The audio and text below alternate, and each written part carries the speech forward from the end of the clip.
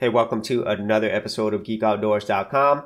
So on my continuing Kdenlive tutorial series, today we're going to be going over how to do green screen or using the Chroma Key effect. Now within your actual effects tab, you can type in Chroma Key right here and you'll see it under the alpha manipulation effects. So that's what we have right here. And so what I'm going to do here is I do have some video clips that I will use for the backgrounds. And I also have some image clips as well. So I'll show you how they look like in either case. So right now we have some clouds. So now let's go ahead and bring in our image or video that we're going to use on the Chroma Key. In this case, I actually have a video right here. And this is completely green screen. So as you can see here, okay, so that's what I want. I want to have this playing. But obviously I want the background to show underneath. And that's where the Chroma Key effect comes in. So all you would do is bring this effect, drop it on the video. Now, this is where you're going to have to play around with this. Like if you actually pick the color key, there are already some default colors. Okay. So say for example, it's green. It's very simple. You choose that. And then now the effect is on there. And what you have to do is play with this variance. And so this will get it as close as possible to the actual background and the Chroma Key color. And so it is something you're going to have to play around with. But as you can see here, I think that looks pretty good. So as you see there, it looks like most of the outlines is gone. But if you play around with this variance, you see like it starts disappearing. So it tries to blend it in as best as possible. And so if you go back down here, see there is no variance. And so you're gonna have to play around with that. But I think this one looks pretty good, at least for this video. And let's go ahead and go back to the beginning. Now that is a simple case where this Chroma Key color works well, but what if you have a case where the color isn't exactly green, okay? And so I'll give you this scenario right here. Let's drop it in again. Now you have an option here called color picker. Now you pick it and then you choose a color from the screen and it'll match that. Now the thing is, this isn't always perfect. So for example, if I'm now manipulating the variance, see? It doesn't really match perfectly, even though I picked it from a screen. And so you're going to have to kind of play around with it. But kind of the best case scenario is you actually have a true green screen in the background. And then you could just choose this green color. And that works out pretty well. See? So you can see how that works. And like I said, you're just going to have to spend a lot of time playing around with it and find a look that looks good for you. So you can see the outline right here is still green.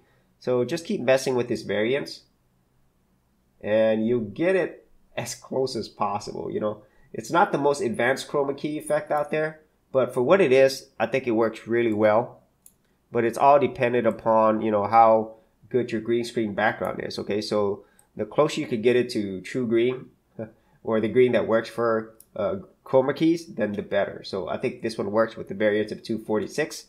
And now let's go ahead and look at a different video background. You could really bring some cool stuff out here. Check that out. Now I'm in space. So that looks really cool. I dig that look. And let's go ahead and look at the same thing with an image. Now we're going to be flying over Mount Fuji. It just looks a lot cooler in video, but you can play around with it and find something that works well for the type of video you're trying to produce. So now we are in the middle of traffic in New York City. So yeah, it's pretty sweet. Now, what you could also do is if you really want to see where the outlines are and how good your variance is, you could basically, let's just turn these off. And now you're in front of a black background. So the benefit of doing this way is you could see how close your variance is to removing that green outline. Okay. So if I were to bring it down, see, you see that? So that's the benefit of maybe testing it out this way. So that way you can really see what variance number works the best and gets rid of all those green backgrounds as much as possible. So if I go a little further, it looks like 270 works even better. So right there, 271. And now if I actually put this cloud back in, that looks even better. You know, it just looks like it's seamless. It's almost part of the background almost. So let's go ahead and go back to 271 because I think that looks really good. And as you saw there, you could type it in as well. So not quite. I still see some of that right here. But anyway, you kind of get the idea. Just play around with the variance.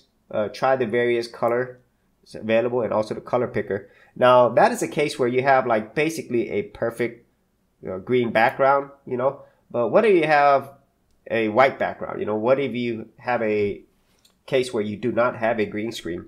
Well, in this case, what you could do is you could try to Chroma Key the Color. Like I have a video right here.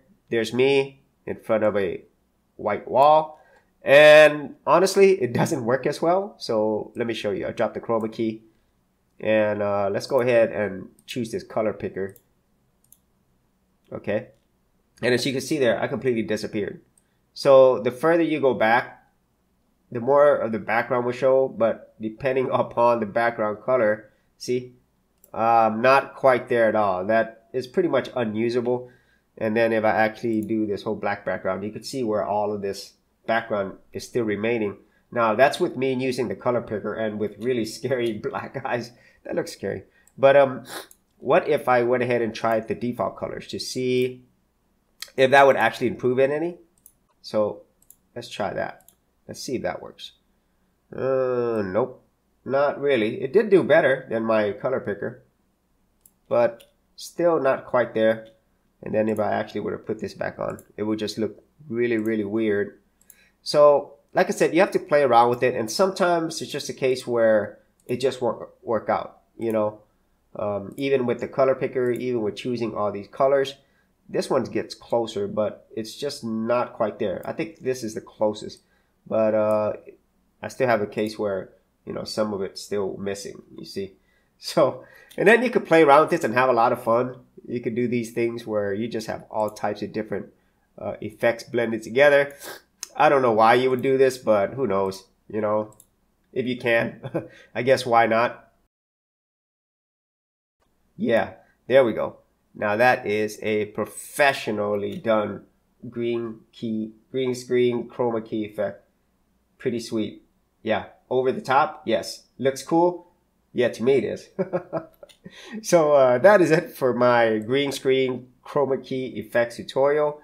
If you had any other thoughts on this, or maybe you had your own ideas of getting this thing to work really well, be sure to leave that in the comments area below. And if you actually did want to see my entire Kdenlive tutorial series, I will also leave the playlist in the description area below as well. So as always, if you did get value out of these videos, be sure to share, like, and subscribe. Hey geeks, if you are a creative geek like me and you wanted to learn how to create content on YouTube and other places on the internet, then check out my Gold Content Creators group, where you'll get access to 30 videos plus additional content for all the creative geeks out there. And the best part of it is, all of this is free. Simply head over to the link below, check out my page, and sign up for my Gold Content Creators group. Thanks for watching, and I'll see you on the other side. Thanks for checking out this episode. And as always, if you like these videos, be sure to click on the subscribe button. And for full written content, audio content, and additional geek stuff, head over to geekoutdoors.com, and I'll see you outdoors on the very next episode.